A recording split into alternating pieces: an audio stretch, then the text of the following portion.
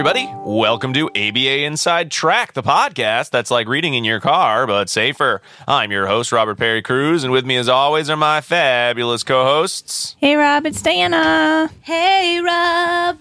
Hey, Rob. It's Jackie McDonald on the podcast. Jackie, have you ever listened to the podcast, The Flophouse? Nope. There's a character, and his bit for a very long time is when they do letters, he would sing a song about the letters they were going to get, and he'd write like a new song every time. Yeah. An improv. It was an improv song, yes. Oh, maybe I will not listen to it because I don't have time in my life. I have too many podcasts on waiting. I have a list that I go through. The podcasts are about this topic of waiting? No. Or you're waiting to listen to them? The topics are The Girls Next Level. What's that? It's a podcast about the girls that used to live in the Playboy Mansion back in... Oh, you told me about that. On Bravo. That's my number one Gotcha. favorite right Okay. now, which is hilarious. I know no one listens, but if someone does actually listen to that one also, email me because I don't know anyone, and then I just tell people that don't watch it or don't listen to it about what happens on it, and it's really weird. I'm like, you know what happened this week on Girls Next Level? They're like, we don't care. And I'm like, but here's what happened, and then I talk about it. What is it a show rewatch or it's like a retrospective? Oh, yeah. No, they're rewatching the show and talking about the episodes. Okay. And this is an interest of mine that I've been perseverating about. Mm-hmm. And so even if you don't want to listen to it, I usually tell you what happened. Gotcha. Okay. Yeah. Hugh Hefner was like a creepy perv and... You know, it's debatable. Yes, in some instances, no in some instances, but mostly yes. Okay. Yeah. But I would say 99% of the time, yes. Okay. Huh.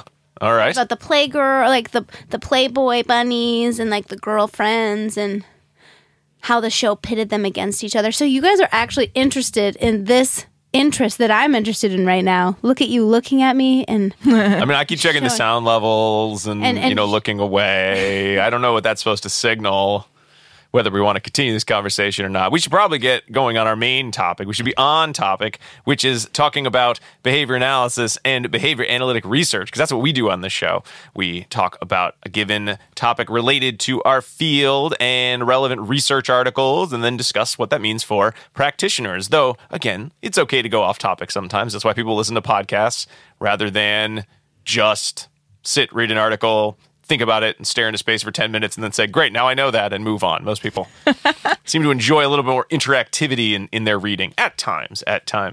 So speaking of going off topic or focusing on topics that may or may not be of interest to people around us, today's episode is going to be about perseveration. The original kind of one of the key components that made up, say, what would be, back in the day, an Asperger diagnosis terminology, perseveration. This was, I believe, a listener request or someone had emailed about talking about perseveration. Yeah, it was. And she specifically wanted us to identify if there was any research related to perseveration around a person, right? Like wanting to hair. I think it was like wanting to interact with one person or talking about that one person a lot, and I couldn't find anything. In my article, they do have that. Yes. So spoiler alert, at the end of my article, they talk about what they did in that instance.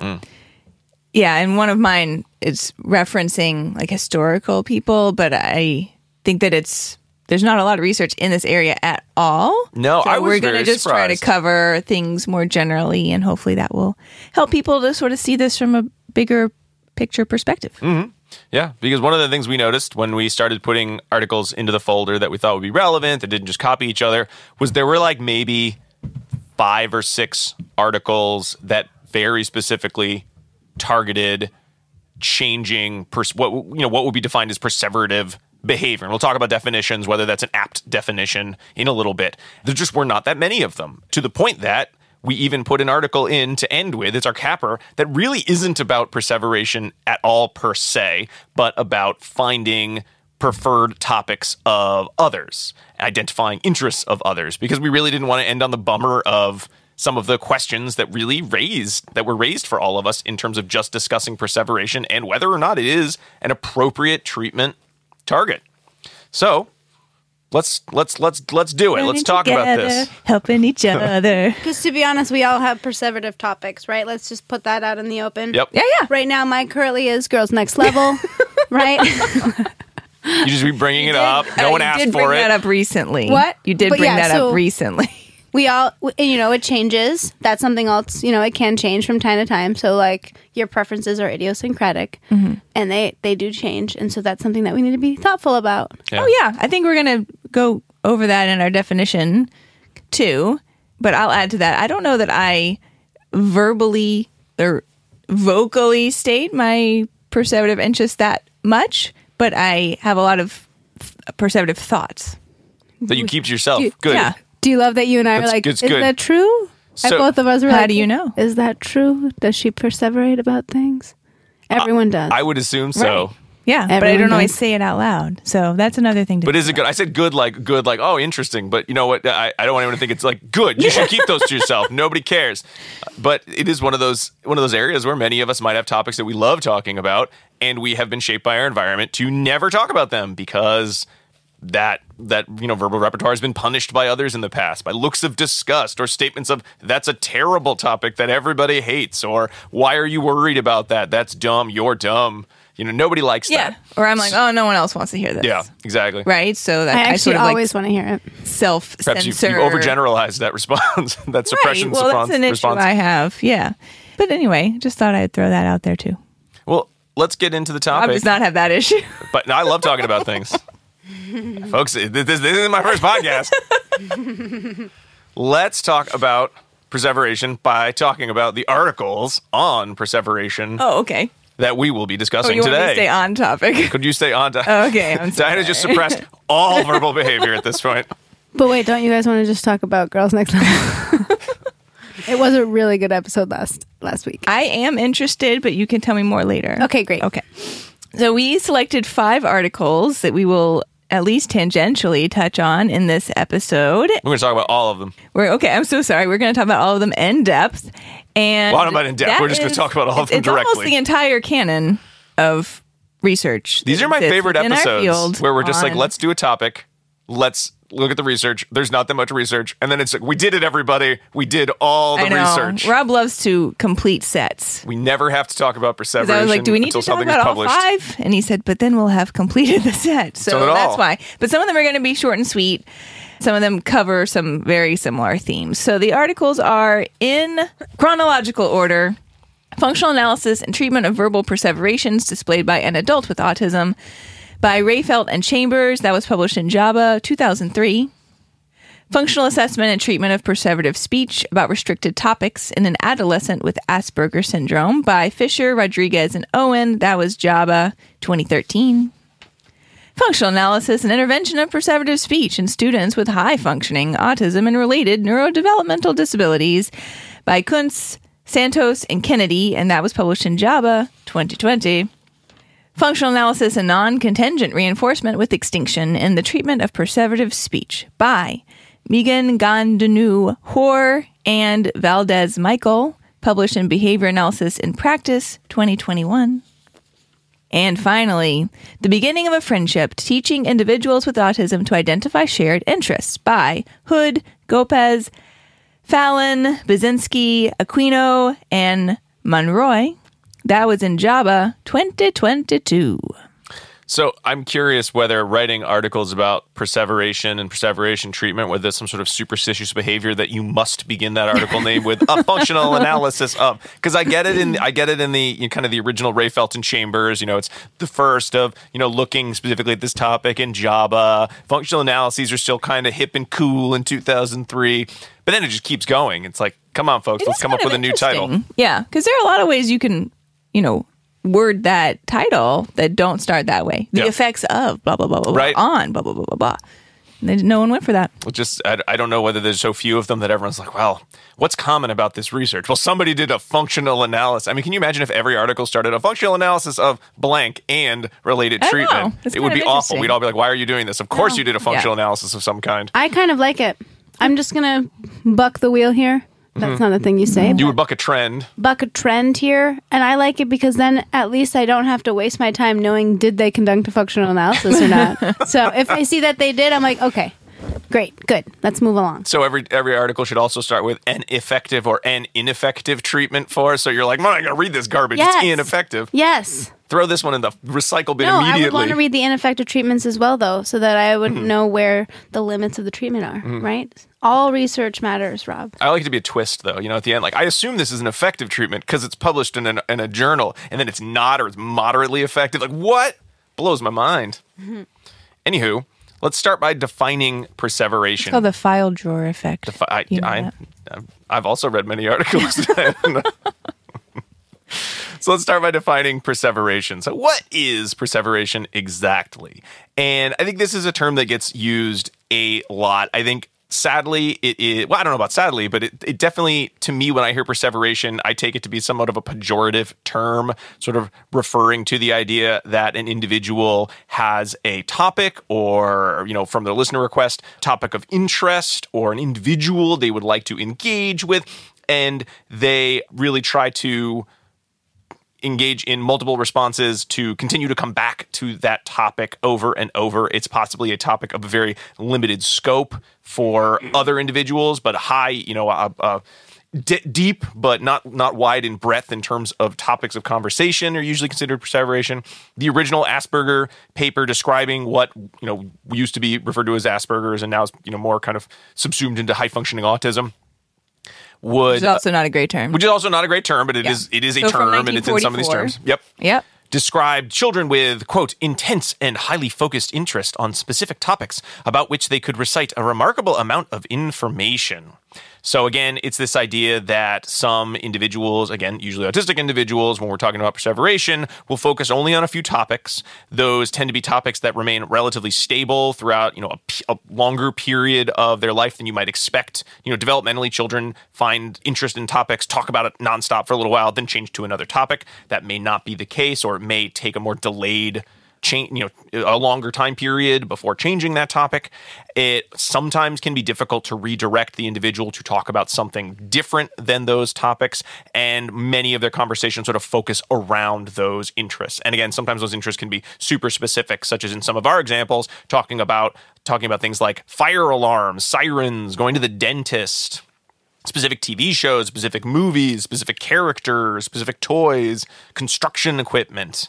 So there might be sort of interests that are outlying from what you might expect. Exactly. Right? And maybe a smaller or very small percentage of people are game to talk in depth about that. Doesn't mean that there's anything wrong with that interest. And anyone who has young children may reflect on their own current experiences and say, wow, my kids only want to talk about Minecraft, Pokemon, Octonauts, kitties, Bluey. Right? I do love Bluey, though. You wanted to say Blue's Clues, Tyler. I did. And you were going to out yourself as old. So there's 2 blue dogs, and they're both girls. Yeah. Just noting that as well. Oh, yeah, Blue from Blue's Clues. Bluey is also a girl. Yeah. Yes, Blue is a girl. Blue from Blue's Clues is also a girl. I just love it. As is Magenta. Remember when Magenta got glasses? Yeah, I love it when Magenta got glasses. Yeah, that was good. So everyone may be like, oh, kids like to talk about their own special interests, and they don't always pick up on the social cues. When I say I'm done talking about that topic, they just want to keep talking, right? Because it's the thing that interests them the most. Yeah.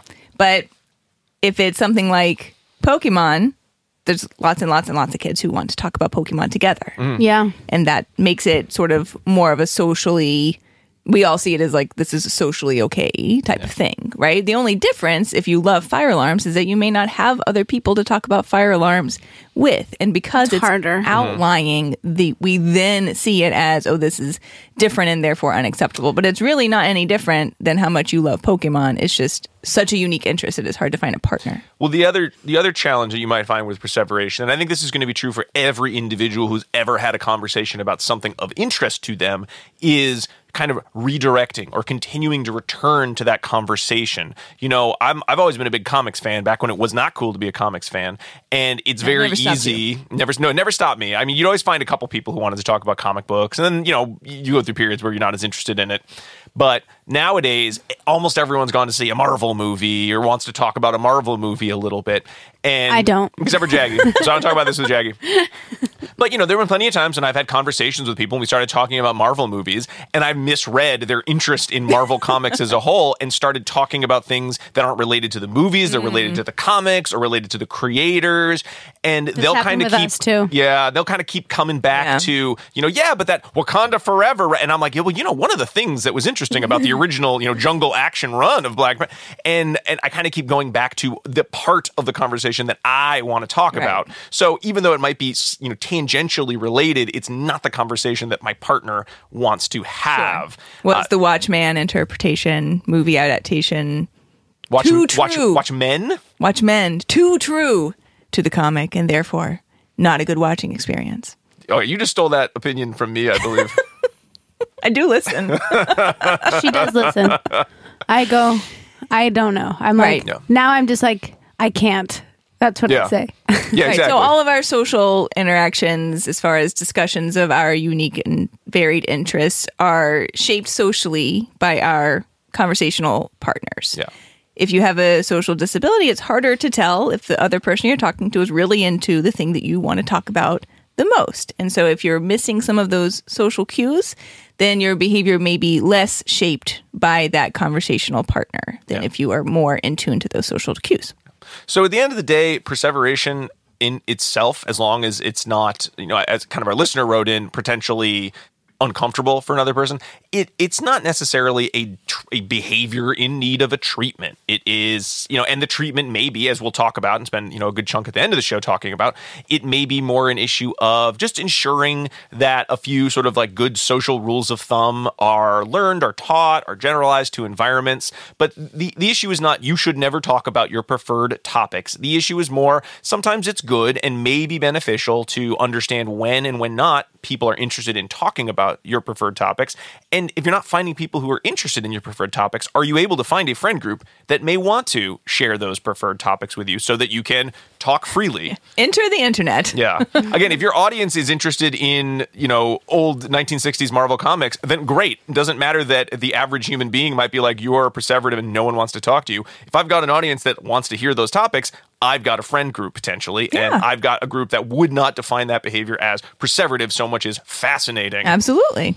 So really what we're going to be looking at these articles under the lens of is the idea that we're not thinking of perseveration as a problem behavior. What may be a problem is that certainly, looking at some of the citations in, say, like the Hood et al. Study, is that lots of surveys of individuals with ASD at various ages, report that they have a low percentage of individuals in their lives that they would consider friends or that are outside of their close family circle. This can lead to trouble with long-term employment and can lead to, mental health crises such as, depression when you don't have individuals that you can share interests with, you don't have individuals you can interact with, especially as, autistic adults get older and their parents age and are not able to really interact with them as much or pass away, can really limit their social circle and their ability to continue developing a social circle. So that's really the lens we want to look at this topic in. Not so much that it is a problem, but that it could be related to some of the other social challenges that autistic individuals, well, really any individual who engages in too much perseverative speech might find themselves in. And if they are interested in finding friends, which most people are to some extent, then, all right, do they have the necessary skills to understand how to find people who would like to share those interests, not necessarily stop having the interests. Right, and I think, spoiler alert, my study goes into not only how to find friends, but how to keep them, right? Because you can go to an organized activity, but that doesn't mean necessarily that when you're at that organized activity that you're going to then find your bestie that you're going to be able to be friends with forever, right? So like once you identify that someone could be your friend, then how do you keep it going, right? So first impressions are not always like the mainstay. Yeah.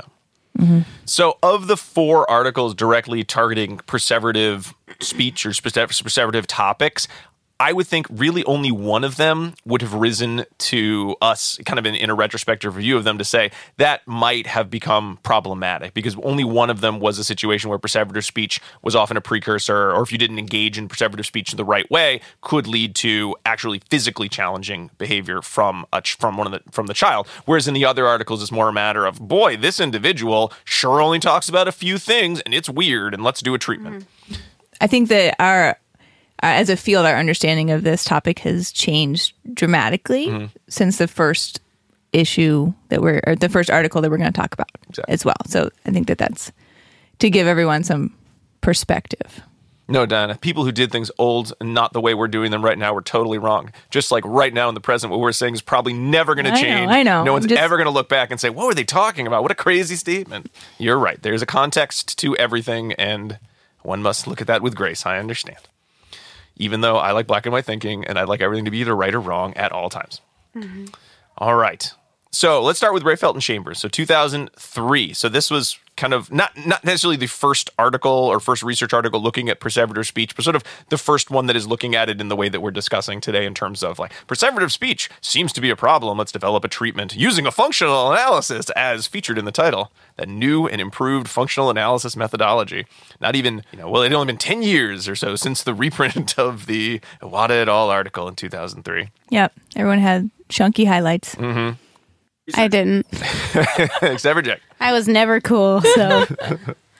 So previous research looking at similar topographies of verbal behavior in the 70s and 80s looked at things like individuals using the same response when asked certain questions, or in looking at bizarre vocalizations, quote-unquote bizarre vocalizations, in schizophrenic patients. Those aren't exactly the same thing as what we're talking about, which are the treatment of Vince, a 23-year-old autistic man, also with intellectual impairment, who worked at a workshop and was, very social accordingly, but would often continue to talk about the same topics over and over, like sirens or alarms, going to the dentist or doctor's appointments, or talking about coughing. So again, not necessarily topics that everyone is very interested in talking about outside of very narrow context of, hey, I just went to the dentist. Oh, how was your dentist appointment? That's all the dentist conversation I need to have in a year, probably.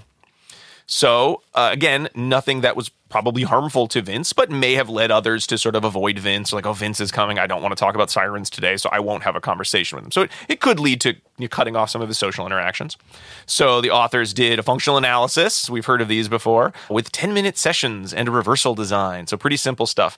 And their FA really just included some of the basics. We had we had an attention condition in which Vince would either get reprimanded or have the tester or the therapist make reciprocal statements to whatever he was talking about, whatever the topic was, because it didn't seem, wasn't clear which one was more often occurring. They both kind of happened to him when people either didn't want to talk to him or they'd kind of go along with the conversation. So they used both forms of attention.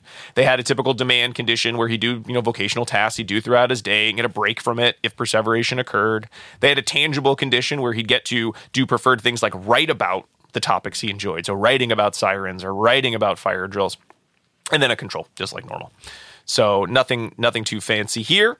And they basically use their attention condition as baseline because, surprise, surprise, the perseveration was the highest in the attention condition.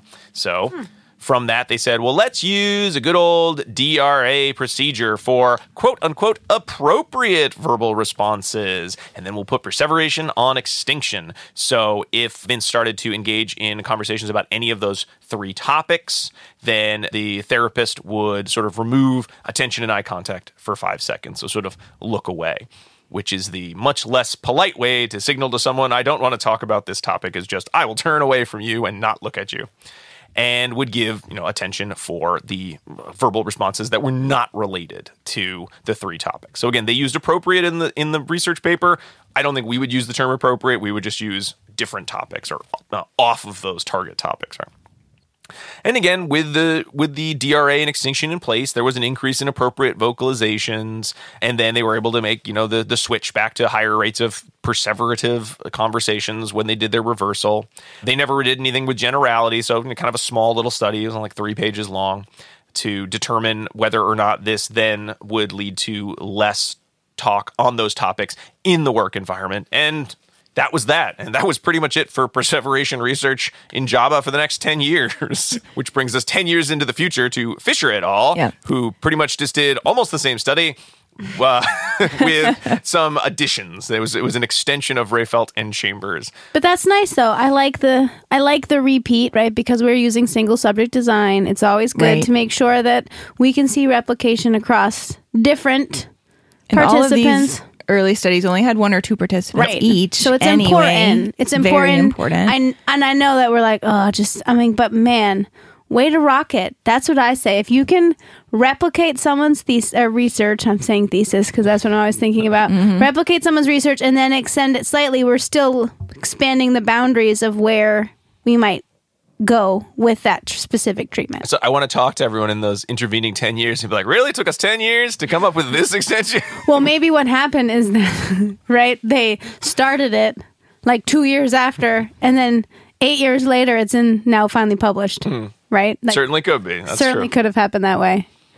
Or no one was interested in researching the topic, or everyone just sort of decided, like, this isn't that big a deal. Maybe it doesn't need as much research. Yeah, who knows? I know. That's what I said. I want to know. I don't know what I was doing in 2013. 2013? I'm just kicking it. That's what I was doing. Feels like a very long time ago. It does. It wasn't that long ago. No. It was only 10 years ago. Wow. Feels like a long time. Feels like a long time wearing ago. Skinny jeans. I'm still Which wearing. I'm still wearing. I'm still wearing skinny I'm not jeans. going to do the mom jeans. If you're actually a mom, you really can't wear mom jeans, which makes it annoying. Yeah. Really? Truth. Rob doesn't know. No. They're hard to sit down in. And or don't care. But regarding this, before you move to Fisher, just regarding the Vince, I mean, I know the Rayfeld side. With Vince, I just want to know, like, I feel like his topics are all, like, about potentially bad things that could happen to him, right? So he's like, what if there's a fire and there's a fire drill? What if I'm coughing and I'm sick? What if I have to go to the doctor and something bad happens to me, right? So I know, like, it's hard to determine with just a classic FA if you're talking about some type of social reinforcer, right? The behavior's maintained socially in some capacity. But you don't necessarily know if it's just due to attention in like this sort of crude form, or if perhaps talking with someone alleviated some type of anxiety for him, right? So it's actually working in a negative reinforcement capacity. We don't really have those details, but I wonder, given like his particular interests, that he wanted to talk about if there was a piece of that going on. It's possible. He may have also liked to talk about sirens and alarms and the doctor because he enjoyed those activities, or he was just interested in them. Yep. So it's this is not a long study, and they did not get into that level of detail, but it certainly is, potentially of some real value to sort of have a better sense of, the why of certain conversation topics. So we get the wind is wuthering. Yeah, I thought someone was scraping something on the ceiling above it.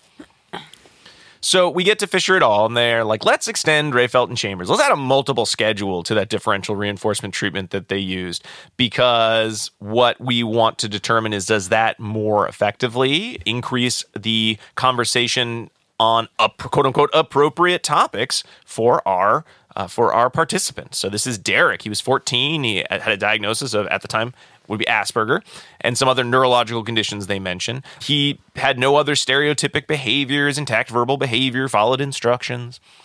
And really here they were looking at sort of the duration of perseverative speech, but also looking at off-topic speech. Derek really enjoyed talking about specific comic book characters, or violent topics was the other thing he enjoyed.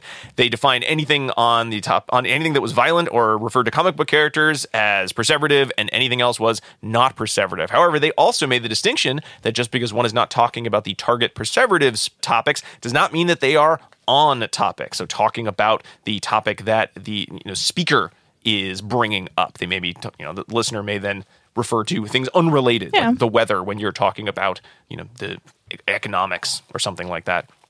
So usually there'd be some keywords that mark the start of perseverative speech, like Batman and the Joker and the Batcave and the Batmobile. He was a big Batman fan.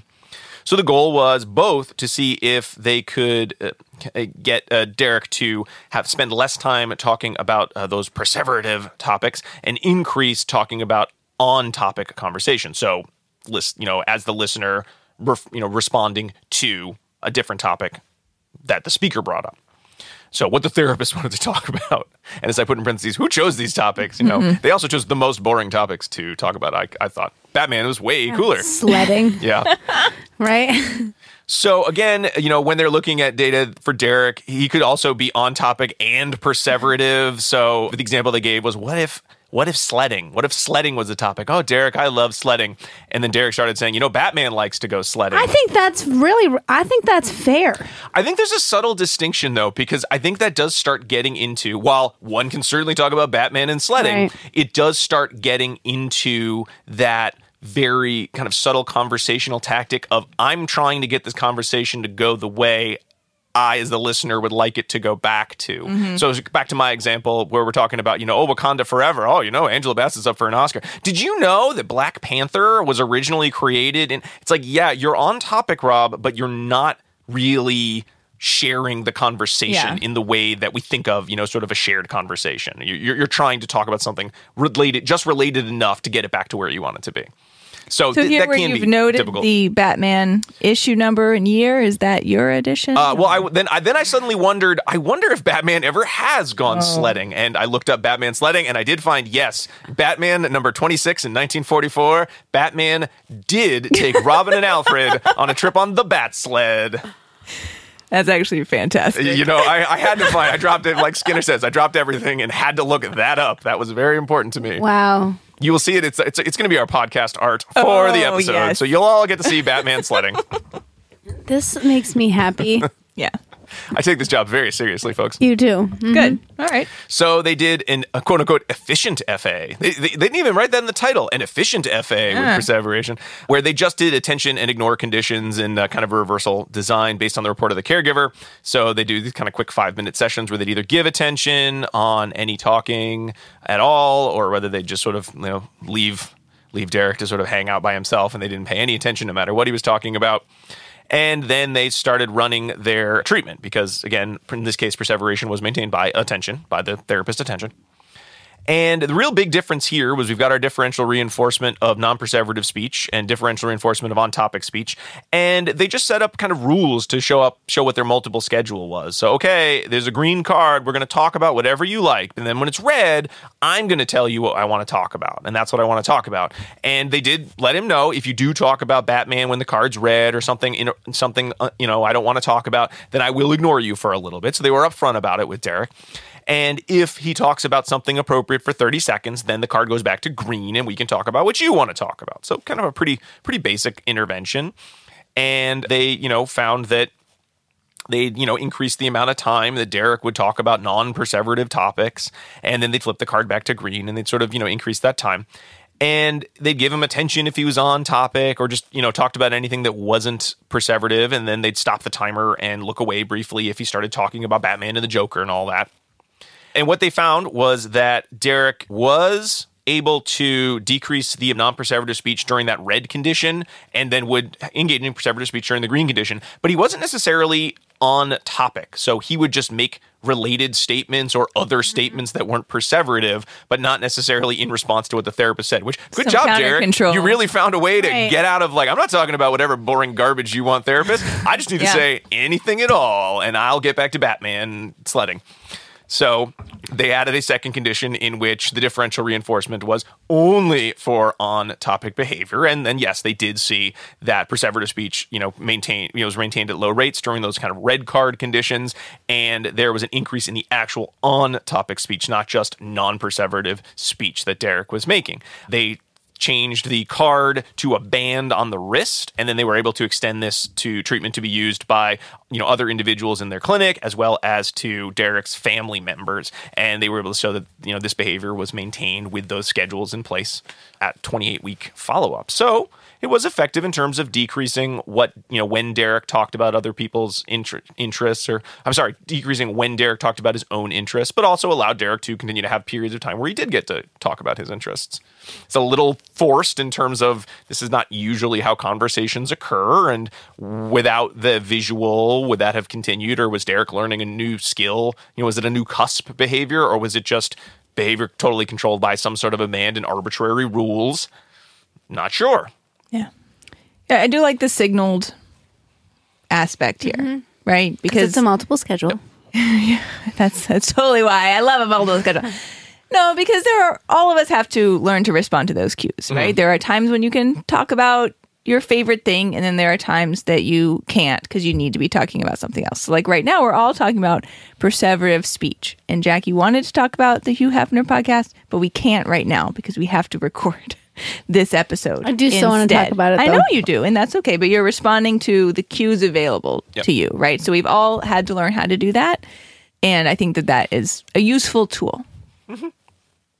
All right, let's continue on. We're moving almost, not quite 10 years later, almost 10 years into the future to discuss Kurt Santos and Kennedy's. They also did a functional analysis, Diana, but what else did they do? I was still wearing my skinny jeans in 2020 as well, but now I was wearing a mask to go with. Way to bring down the room. And Diana still had chunky highlights. I'm just kidding.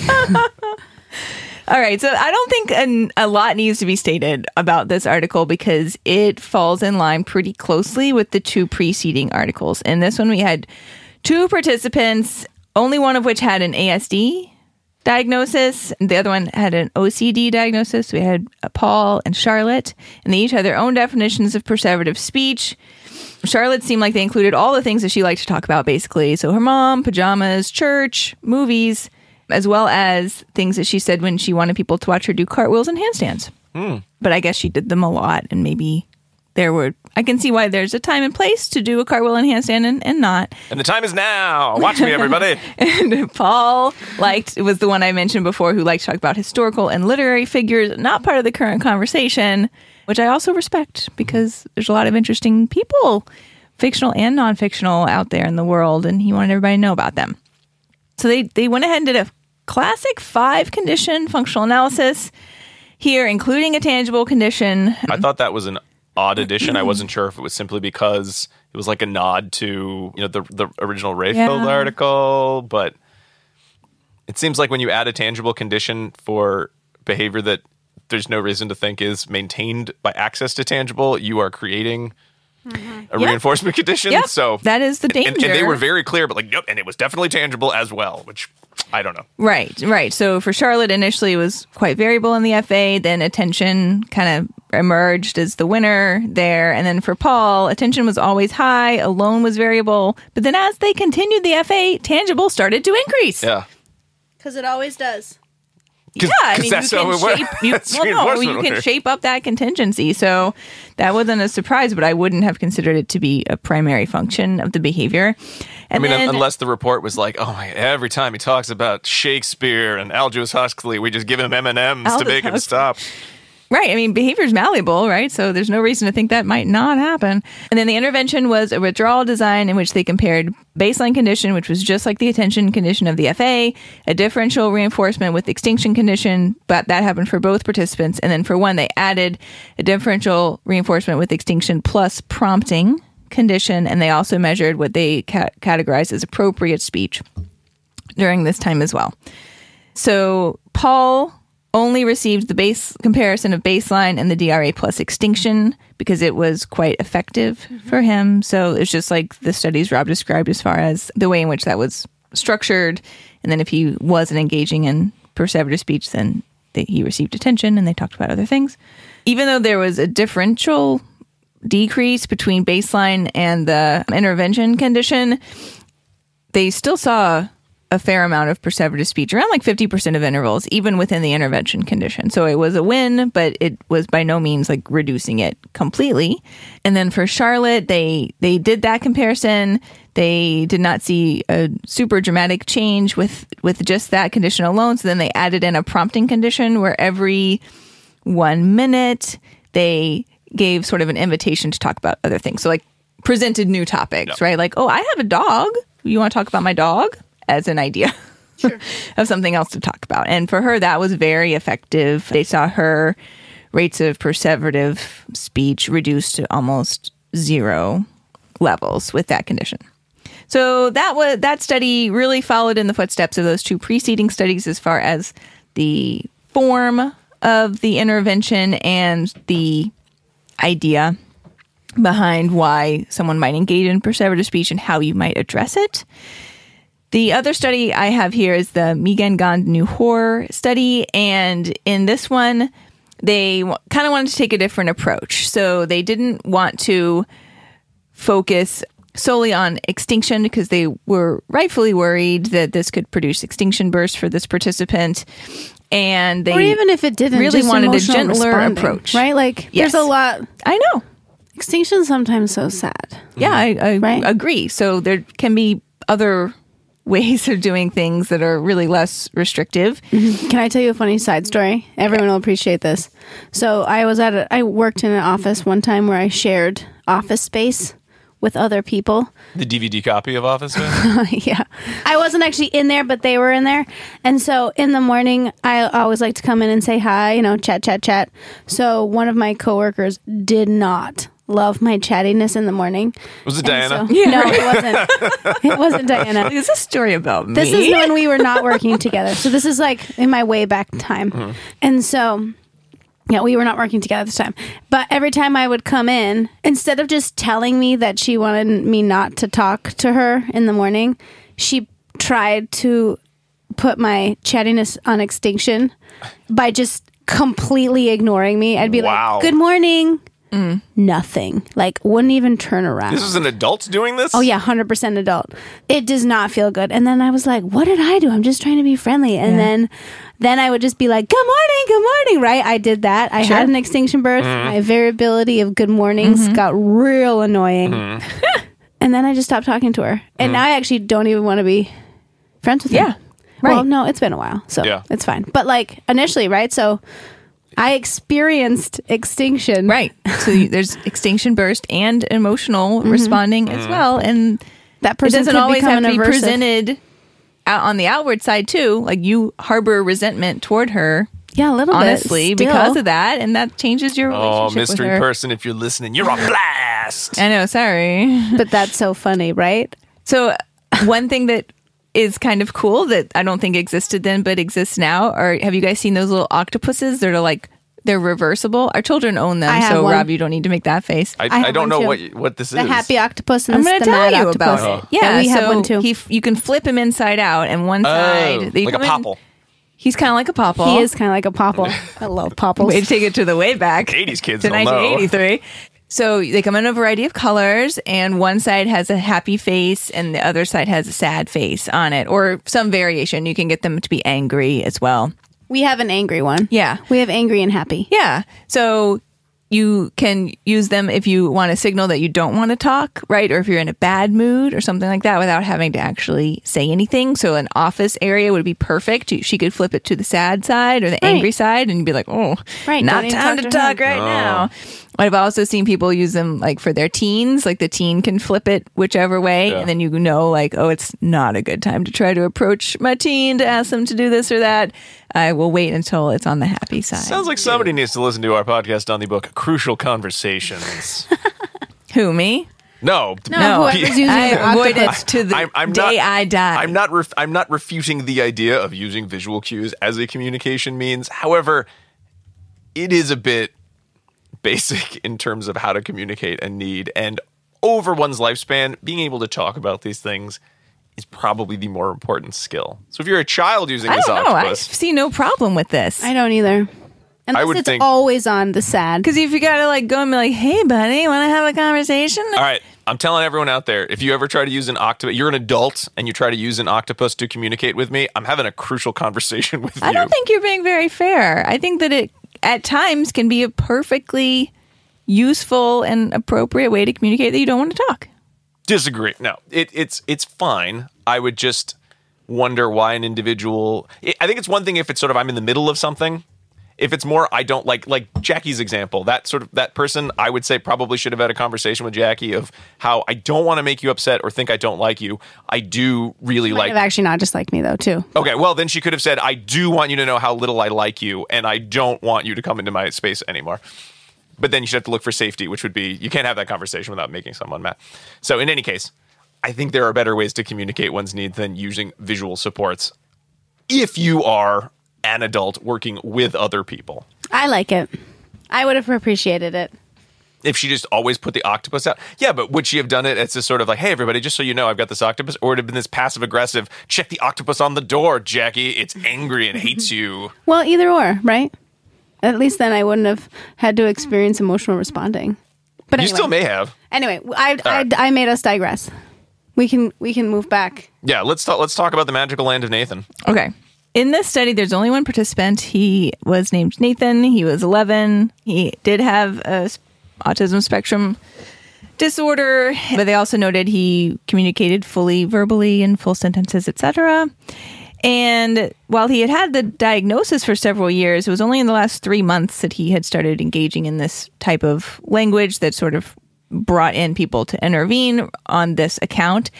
And he would talk about an imaginary land that he wanted to go to, and it's called the Magical Land of Nathan, and adults were not allowed to go there. I feel like this just seems like the kid needs a break, right? In a lot of ways, like, can we get him a vacation? But it was kind of long-standing and did seem to meet this definition of perseverative, in that they had tried some other previously effective strategies according to the literature on this topic, and they were not effective for him. The 3 previous studies done on this topic. Yeah, and his mom reported that if she tried to ignore this behavior, it often produced really high intensity and dangerous responses, including throwing things, environmental destruction, etc. So it was something that couldn't really be ignored, I guess, at this point. And they wanted to figure out an effective but gentle way of working with him on the Magical Land of Nathan. I think just because they chose the pseudonym Nathan, it makes me think of that Nathan For You show, Rob. I'm glad you said Rob, because I don't know that show. I know. And then what was the name of that other show that guy did? The Rehearsal. Yes, which a lot of people have said can be viewed as a perspective of a neurodivergent person in a neurotypical world as well. I haven't seen the whole show, but I did watch a few episodes. And it's interesting. It's an interesting show. Yeah, so people might check that out. Anyway, but I don't think they chose the name Nathan for that reason. It's just a coincidence. They did go ahead and do that for Condition Classic Iwata FA. And they found that attention, it was highest in attention. It was also kind of high in free play. You know, an adult is there in free play, which may function as an SD for interaction. So that might be why they saw it higher in those conditions as well. And then the intervention that they did was non-contingent reinforcement plus extinction. However, it was with a schedule fading condition. So let me describe what that looked like. They took the mean IRT between perseverative speech occurrences in the FA and based the interval for their NCR condition on that. So it was initially 2 minutes. So what they did was they started with a fixed time 2-minute delivery of attention. And the delivery was not like 5 seconds, like, hey, buddy, I like your shirt, right? Which is super artificial, but rather it was 90 seconds of let's talk together about the Magical Land of Nathan, right? So it was intended to be really, functionally tuned in to what they thought was going on here. And that was signaled to him by saying, okay, Nathan, tell me all about the Magical Land of Nathan for 90 seconds. And then when the time was up, they would say, okay, we're done talking about that for now. And then just for the remaining 30 seconds of that interval, they ignored. Okay? So there was an extinction component, but they had just spent 90 seconds talking about it. And once he'd had 5 seconds with 20% or less of the perseverative speech only in the extinction window, they increased the interval length. So they moved from fixed time 2 minutes to FT 5 minutes, then FT 10 minutes, and then a variable time 10-minute schedule. This was very effective for Nathan. He didn't have a visual signal, but they did use that verbal signal, right? And they thought that there probably came to be some rule-following components related to that. Initially, that wouldn't probably have worked because they tried a lot of other things and just saying, it's not time to talk about that, didn't work. But after they'd gone through this process, it did. They hypothesized that probably because they were engaging in that really high-quality interaction on his preferred topic, that lowered the overall EO to engage in it outside of those contexts. Absolutely, yeah. And maybe that was never present before, right? And so there's no, like you'd be like, oh, he's talking about the magical world of Nathan again, and not like it really invested, right, in the magical world of Nathan. I mean, I was a little surprised in that, well, if DRA and extinction hadn't worked, that NCR and extinction would necessarily work better, because I would think DRA, they're probably doing a lot of other things, and they'd still be giving him periods of time to talk about the Magical Land of Nathan, unless that wasn't the reinforcer. But it was also high in the free play condition, so it also might be reinforcing to talk about the Magical Land of Nathan, right? So I think it's I would think so. I would definitely think so. So just giving reinforcement on an alternative behavior wouldn't satiate that function of the behavior, right? So if you really want to talk about something, just someone providing you reinforcement for talking about something else, when all you really want to do is talk about Batman or Girls Next Level, right? Let's bring it back, right? Like, I would have loved to see the DRA extend. Like, I would have loved to see, like, this is what it was. This is how it looked. This is why it was different. This was the schedule of reinforcement that we're using. I think that would be a little bit more... It would allow us to make those comparisons of, like, was there something that wasn't done in the DRA in extinction in terms of the amount or quantity or magnitude or quality of reinforcement? Could we have matched them and it would have had the same results? Or was there something specific about the NCR? Which, again, is kind of a moot point in that they reached the goal and they weren't using harmful procedures. Right. So, yeah, that would have been nice. This is also an interesting study in that they got retroactive IRB approval. Wow. Yeah.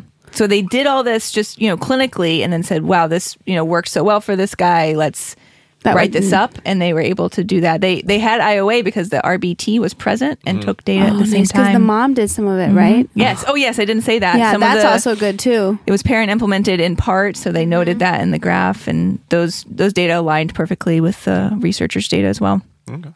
So that brings us up to the present day. Yeah, and honestly, that was where this episode was going to end, but I think we all had a lot of thoughts about the idea of perseveration as a behavior in need of treatment and didn't really just want to wrap up with... In that we had reservations. We had reservations, yes, and we didn't want to sort of wrap up with our, like, going to the dissemination station and being like, do we really need any of this? This is ridiculous. Like, why aren't we more accepting of other people's interests in perseverative speech? And this is a little overblown. And we said, well, what if we looked at an article that maybe focuses on how to use an individual's interest in developing some of the friendship skills that everyone was so worried about if perseverative speech is untreated.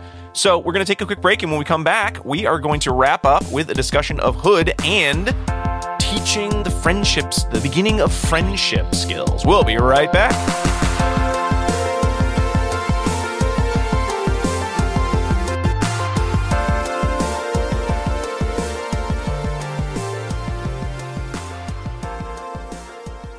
Do you want to be a BCBA? Sure, we all do. Now you can come to Regis College in Weston, Mass. to get your graduate degree. Choose from any one of these courses. Masters of Science in Applied Behavior Analysis. Masters of Science in Special Education. Dual degree in Special Ed and ABA. Or be eligible for your postmaster's certificate. You can complete your degree and be ready to sit for the exam in 2 years. And our 2017 grads had a 100% pass rate on the BACB exam. Come enjoy practicum placement support, ethics mini handbooks, PhD-level professors, small class sizes, and a service trip to Iceland. If interested, don't delay. Supplies are limited. Learn more at regiscollege.edu. Again, that's www.regiscollege.edu, regiscollege.edu. One more time, www.regiscollege.edu. See you there!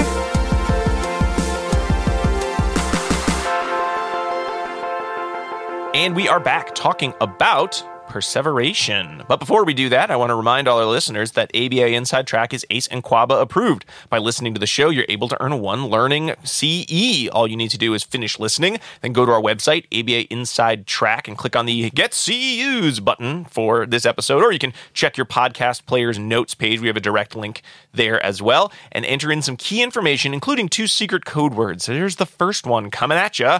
It's Sherlock. SHERLOCK, the famous detective. Perhaps he was discussed by one of our participants as a famous literary character. He solved mysteries. He had a TV show in England played by Benedict Cumberbatch. You're hilarious. Sherlock.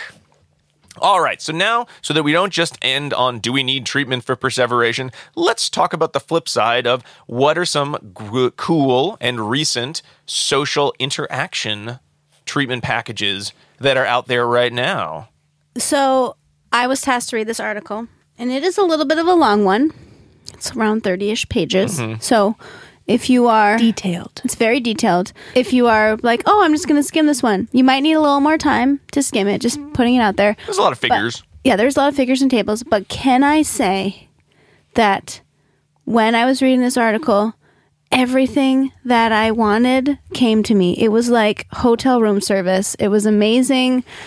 And I was thinking that these authors have listened to the call of behavior analysis. They included demographic information, which we have been talking that we don't have for everyone, for participants, for trainers, for conversation partners. Every single person has some demographic information in here, which is spot on. They included social validity for both the parents, the trainers, the participants. They have been listening. They were very clear on their procedures except for one spot. And so, I was reading this and I was hitting it home. And this was a master's thesis, felt like a doctoral thesis. Yeah. It was... They did have many authors on it, yes, from many different locations, right? Too. So a lot of people, did this. This was just the, I assume, just the grad student. A blind effort and well done. Yes, putting it out there, well done. And I think it asked a question that I had never seen before in the social skills training literature, which was not what are the skills needed to engage in social interaction, but how do these social skills actually lead to the meaningful development of friendships, which is sort of one of those questions that we're like, well, we assume if you can do the things that people who report they have friends can do, you'll also have friends. And never really asking, is that exactly what happens? Or maybe asking in sort of indirect ways, or looking at things like maintenance of specific skills being used in the environment rather than... And how did that make you feel? And tell me about some of your friends and tell me about some of the things you and your friends do, which is not necessarily part of a direct experiment in many cases, but was kind of the crux of this experiment. Yeah. And so their gung-ho was what we talked about earlier, right? That it's really hard to make friends and keep friends. Previous research has taught a lot of skills in regard to making friendships, right? But you need more than that good first impression to keep that friendship. So they said, okay, in previous literature, they used BST to teach these skills. Maybe we can use BST to teach these skills. And then we can use BST to teach the more fine-grained units of how to stay involved in a conversation, both with what you want to talk about and what someone else wants to talk about. So that was really important. And so they said it's important to find others that share the same interests as you. Right? So if you are engaged in a special interest, if you love Girls Next Level, right? Like I do, you have to find someone, which I haven't found yet. So if anyone listens, so you can talk to them about it, you can recall those interests, and you can share those interests with others. So it's really going to be important here to establish audience control, and that's good stimulus control. They have a really good example on page 1032. I'm going to pull it up and read it. I was like 10. That's a weird way to say 10. Oh no, I know 10. We're in the era of giant Java. Okay, so it is. For example, someone may speak to 4 different individuals: Karen, Mike, Tara, and Chris, each with unique reinforcement histories. These differences result in conversing about dancing and music with Karen, cosplay with Mike, gaming with Tara, and sports with Chris. Adjusting one's conversation topics based on the presence of these audience may be critical in establishing meaningful relationships, right? So you can't talk about cosplay with Karen. Well, you can, but she probably wants to talk about dancing more. That's on page 1032. I just like that when they're talking about audience control and good stimulus control, that you know who you're talking to, what they're interested in, and then how you can talk about what they're interested in, and then they're more likely to talk about what you're interested in, too. Yeah. Right? So... They also noted that listeners will provide higher quality reinforcement when you both are interested in the same thing. We have all been there, right? Rob talks about Batman with me. I'm like, yep. All Batman. The time. But if he's like, have you done this? I'm like, yeah. But I only want to talk about Batman, the animated series, the 90s version of the Batman cartoon. I don't want to talk about other Batman. Yeah. Very narrow. Other Batmen. No, I don't like those Batmen. So the purpose of this the present study wanted to establish audience control of shared interest topics through using differential qualities of reinforcement. So they had 2 parts. The first part, they used BST to teach the following skills, or to follow conversation partner initiated conversation through differential qualities of reinforcement, and then to be able to shift to if you see that someone is not interested in what you're talking about. Right? And then to how to end the conversation, which is important. And part 2 was teaching to end a conversation appropriately during repeated instances of uninterest, and to discriminate who has shared interests with you and what those shared interests are. So they said that in part 1, when they asked their participants, okay, now, of your conversation partners, who had the same shared interest with you?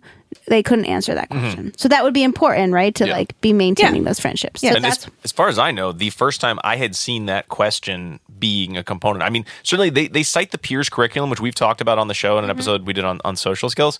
And sort of topics like that often come up, but they're usually in the context of engaging in a different social skill. Like, you can join the conversation because you know what they're talking about. Right. And the more general, you should find people who like common interests. But it can, as you mentioned, Jackie, just setting up social situations where everyone should be doing something that should be fun for all participants doesn't necessarily mean to the omission of those social skills or the development of friendships. Yeah. Okay, so they had 3 participants. All of them had a diagnosis of autism spectrum disorder and various other disabilities or disorders. They were 9 to 16 years old. They included demographic information for everyone, which is great. All of the participants had been reported to have conversation difficulties, and so they did these sessions at a university-based clinic, and I think all of the participants were in gen ed at some point and could read because the prompting was a textual prompt. So that's important to put out there. They received both consent and assent and debrief the participants. So I love that, right? Prior to each session. And they had multiple adults that worked with the participants. They had a trainer that was only used for training purposes. And then they had other adults for conversation partners. So many Confederates. So many. So the trainers, each of them were students in the Masters of ABA program or undergraduate in psychology, with the exception for the older participant, the 16-year-old participant, they used a peer with actual similar interests. So that's great, right? And then they had Confederates that they used part of a social party. The party condition, The party condition, right? But you would need that. I thought that was great. Right? I thought that was a really cool addition to the study. As I'm sitting there, I'm like, I could use that. Like, we should have also used, right? There's no parties for 8 and 9-year-olds usually that you have to like converse. But as an adult, like, I would have loved that condition to practice talking and leaving conversations. Nothing worse. That's Diana's worst nightmare. It is my worst nightmare. And the so small talk party. Yeah. So each participant had at least one male conversation partner, but the rest were female. So they did also note that out. So the only thing that the conversation partners were trained on is to provide that differential attention. They used BST to do that. They did not train them in providing prompts or feedback for the participants because that was not their job. Yep. Their job was just to engage in a conversation. Yeah. So I like that they didn't have any other like, oh, you did good here, but right, like that's not how life is. They either were having a conversation or seeming bored about the conversation they were having. Yes. That's it. Yeah. I liked that. And that's pretty similar. We did, Mann and Karsten had a study we did on a grab bag, 122, that did something a little bit similar in terms of working with, I think it was college-age students and getting feedback. But again, that was more on focusing just on the single skill of identifying signs that your conversation partner is no longer interested in the topic you are discussing. Yeah. So I thought that was really great, is that they had a trainer to provide all that feedback, but then they had these conversation partners. And I think one of the most important things to know is that these conversations were not scripted. Right? They're just regular conversations. We're having conversations. It's not like I'm like, today we're going to talk about, because that's not how life works. They knew the bank of topics. That was it, though. Yeah. Okay. So they recorded the participant and conversation responses via video, except if changes needed to be made, and then they had someone in person. They have great tables and figures in here, and they have a flow chart. When I saw it, I was like, chart. Yeah, Diana is into this flow chart. But I actually needed the flow chart because it is fairly complicated. It's complicated and simple. That's the weird part. Well, I feel like you can both explain this study in about 2 pages or very quickly, like have an elevator pitch, but you could also take the 30 pages that it took as well. I think they needed to take the 30 pages if someone's going to try to replicate this. But anyway, so on table 1, they had the description of what they called the discriminative the discriminative situation, and that is the conversation. That's what they call it. Previously, they called it something else.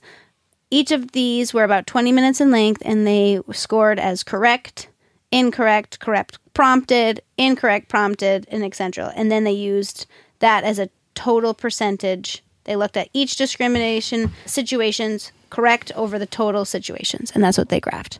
So They also took a lot of data. Just really so did. Much data. They took data on the conversation partner initiated topic. And so that was defined as when the participant responded within 5 seconds. They have like, okay, here's what an incorrect response looks like here. They took a response of shifting the topic or ending the conversation when the participant engaged in the target skill. They took a correct response for shifting the conversation was scored for the participant initiated any new topic of conversation. They really were like going for it. Then they took data on whether it was prompted, whether they used the textual prompt, if there was errors of omission or commission during the conversation. They also took data on the duration of the speaking on shared topics and all other topics using second-by-second data. Woo! With a 2-second off, that is like a nightmare. So obviously they were watching, rewinding. Oh, yes. Watching, second-by-second recording. Is amazing and hard. And they also computed a discrimination index where they looked at the number of correct over the total number of correct categorization, being like, are you talking about the shared interest? Do you know that that you each have shared interests over the total number of categorization? So that was kind of neat. I was surprised about that. The IOA, they did IOA. It was great. They did procedural integrity. It was great. They literally had everything in the study. So they used a multiple baseline across conversation skills in part 1. And in part 2, they had a non-concurrent multiple baseline design across participants. Paul also had a reversal design because they were looking at different things for him because they looked at the preference assessment of the conversation partner and that sort of thing. Not the same Paul that was in my other study, though. No. New Paul. New Paul, that's what we'll call him. So they attended the clinic 1 to 2 times per week for 1 or 2 hours, but each conversation or discriminative stimulation situation, wow, cannot say that today, was for around 20 minutes, and the topics were not scripted. So you got it. I like that. In table 1, they say, okay, following a conversation was this, making a 2-volley statement or questions related to the topic, has to be 3 words in length. And then they give you all of the potential errors that they could have done, which is I love that they put it in this table. So some of the errors, making an unrelated statement, making a self-related comment, responding with less than 3 words, responding only with positive feedback, like, yeah, that's cool. That was really helpful for me because in the discussion, they said that was one of the primary errors for one of the participants. And I was like, oh, yeah, you could do that, but then it doesn't really move you on in the conversation. Did you all identify, like, look at that table and you're like, oh, look at all the errors I make in conversation? Yes. Yep. That's one. I do that all the time. I provide positive feedback. Oh, cool. And then it's like, blank space, blank space. Someone said to me the other day, is the only things you say, yeah, and that's cool. Who? Well, I'm not going to say on the show. That's true. I was like, well, it's because, like, I kind of have social anxiety and I do want to extract myself from this conversation as quickly as possible. Yeah, so then, they start off there, and then the conversation partner is going to engage in something that looks uninteresting, right? This is programmed. So they're not being mean. This is part of the thing. So then they will look at their phone, withdraw eye contact, and then they have to either change the topic to a new topic of conversation or change the topic conversation to a topic of interest, right? Yeah. Of their own interest to gauge whether somebody wants to listen. Yeah. And then after that, if the conversation partner engages, great, keep going. Then you go back up. But if they don't, then if they do 2 consecutive things of an interest, then you would try to shut down the conversation, right? And that was hard for people. So that's what that table 2 does. Table 1 does that. Table 2 shows you all of the participants, their conversation partner, their programs of shared interest. So things like cats, video games, exercise. Some of them had none. That's important. Right. Each one had no shared interests. Harry Potter. And if they contacted the differential reinforcement and where. I liked that table a lot. Me too. I like make one for all my friends. That's awesome. You're like, have I provided them differential reinforcement for our shared interests? So that's what they did in table 2, which I think was really helpful. And the flow chart was in figure 1. And the flow chart just showed you, okay, what on the left-hand side was either the conversation partner or the participant, and then what happened in each area. And then it's like a little flow chart going all the way down, right? So you have your situation, the conversation partner initiates a conversation, and then whether the participant does no response, makes an error, or a correct response, it like flows down to what they'll do, and it'll show you where the textual prompts were provided in gray. I love that. They made a little bit, everything else is white. Mm-hmm.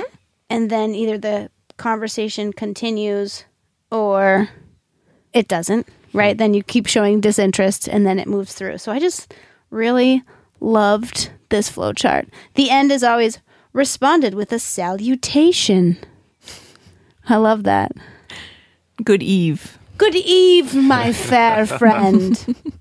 So, till the morrow. What I would recommend is looking at that flowchart first and then reading it. I think it makes a lot more sense. Yeah. So what's also important, too, is that for the first 15 minutes of the conversation partner altered between their initiated topic and the shared interest. And then after 15 minutes, the partner could look disinterested so that you could end the conversation. And the conversation was ultimately ended at 20 minutes, regardless as who ended the conversation. That's a long conversation. It's a long conversation. And one thing I loved is that they just kind of popped this in here, but it's like pretty important, is that they did a pre-assessment to assess whether attention was reinforcing. They used the split room, and it was. Yeah. So that's great, right? Because this won't work if the differential, amount of attention for this higher quality talk is not reinforcing for them, right? It's not going to work. So the split room assessment, if people don't know, you love this one. I do. I really love it. And it's almost like a mythology. It's like hard to find studies that talk about it directly. But you put a piece of tape down the middle of the room. You put the same exact items on each side of the room.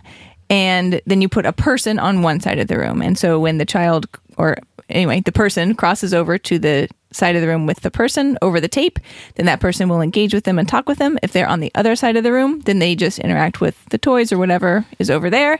And you measure how much time they spend on the side of the room with the person who's going to interact. Yeah, they did this with Paul too at the end, so we don't have to talk about it, to see if he preferred one conversation partner over another. And turns out he did. Mm-hmm. So that is interesting as well. Mm-hmm, right?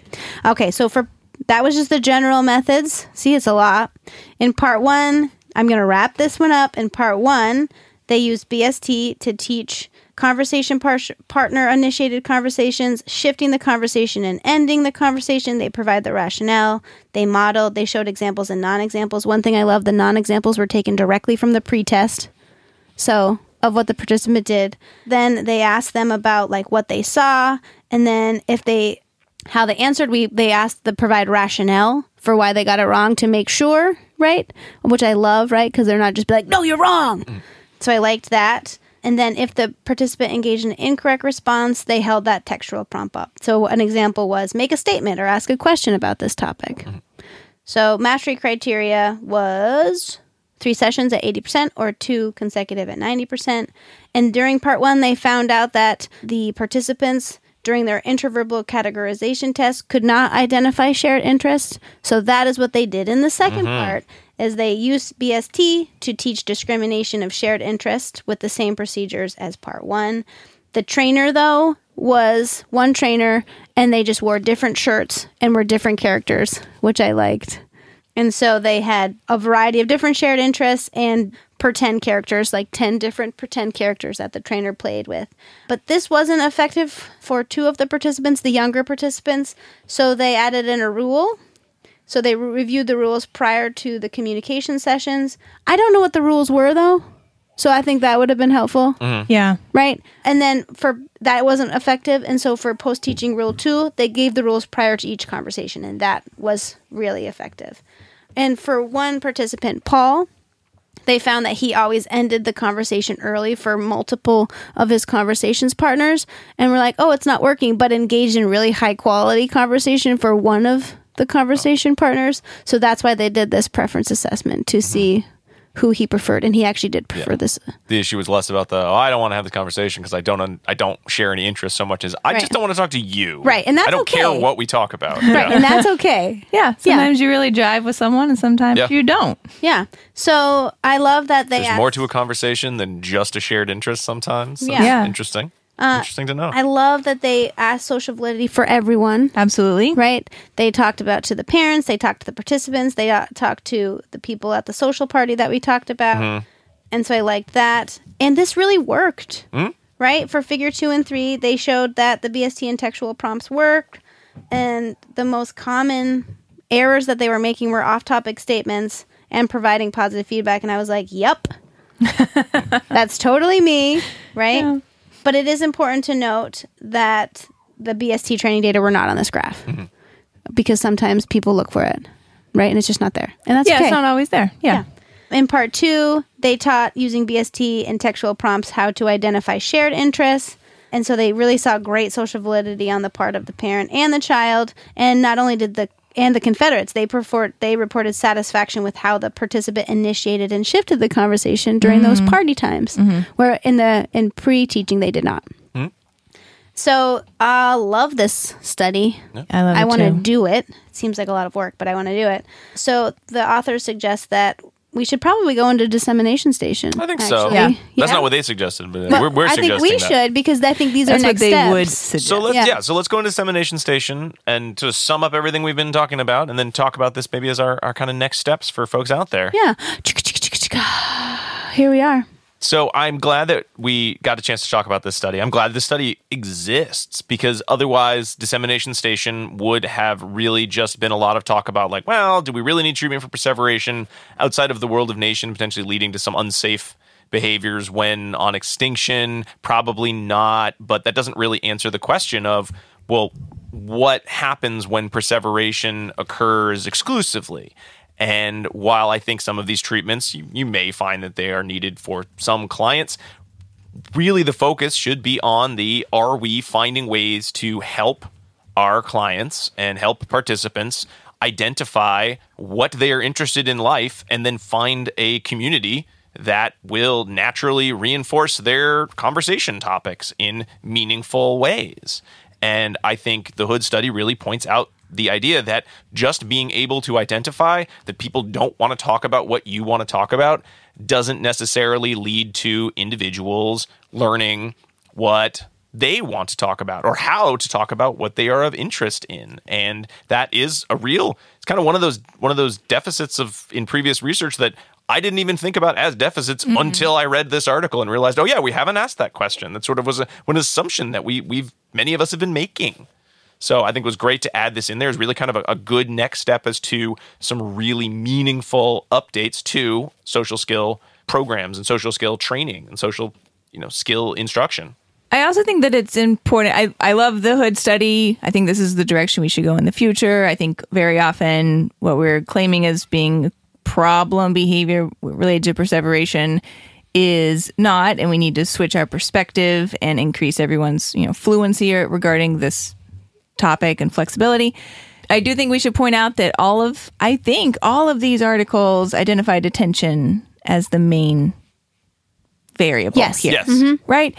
Maybe tangible too. Right. But one could engage in this type of behavior for multiple reasons. And it's not always just because I love to talk about this topic and I'll tell anybody about it, right? Which has kind of seemed to be the case here.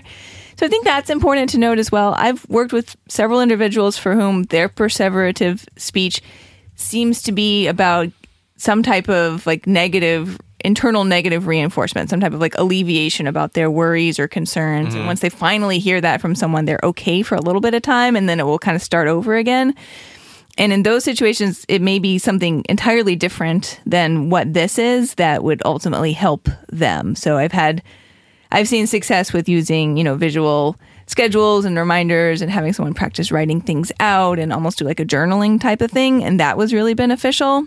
But that may be a whole different animal that also gets labeled as perseverative speech sometimes. So I just want to make that note. I think I agree, Dan. I think I'd probably categorize that as more like signs of an internal anxious state. Struggle. Yeah, rather than, I think, what we saw here, like you said, which was more sort of what we think about as sort of, socially inappropriate conversations. Rob said that with head I made a face and, shook he's my head around. shaking his head like he's... Yeah. Yeah. Okay, that was my 2 bits. My 2 bits. I really loved, in my article, they talked about the potential for future research to look and how we can incorporate this into bullying curriculum. Yeah. And how to look at who are your allies and who you can find to talk about things. I just really thought that was a great... Yeah, but also, we should educate those bullies. Right. Yes, I agree too. Yeah. Oh, and I know you do. I love also that they pointed out that participants should be included in these and their goals should guide our discussion and creation of research. So, they obtained assent every time. They got social validity and it was great for these participants. I do wonder if this might be more beneficial for the older student, because we did see the 16-year-old do better, right? Yeah. And I'm wondering, the 8 and 9-year-old, you do need conversation skills when you're 8 or 9. But I'm wondering if this application with the textual prompts and BST is better suited for older participants. But again, I don't know. I think a lot of the research is done for adolescents. So say Logson's Peers curriculum. I want to say Janine Stichter, SCI. I'm forgetting the acronym. It also has a similar type of sort of BST plus didactic instruction and explicit social skill instruction program. I know she does. I just can't remember if that's the name of it.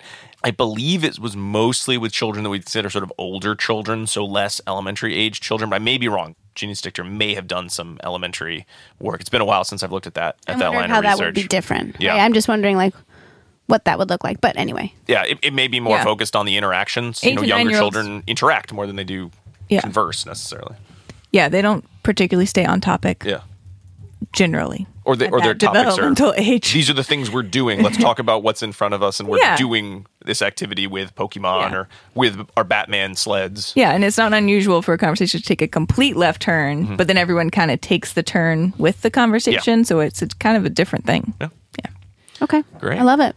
So I think this was a great topic in the sense that we all came about in terms of increasing our own knowledge of the area and then really kind of reflecting on what makes a good treatment. Just the potential for, maybe you won't have a friend as an adult if you engage in perseveration is not necessarily cause for, and now I must teach you how to not engage in this behavior, because that is very much trying to normalize an individual in a way that could be harmful. So but this, I think, lets us say and end with what if we did this instead? And it includes the participant interests. So we're not just focusing on what parents or other members of society or us as therapists or clinicians think is most important. So I'm glad we came to this conclusion.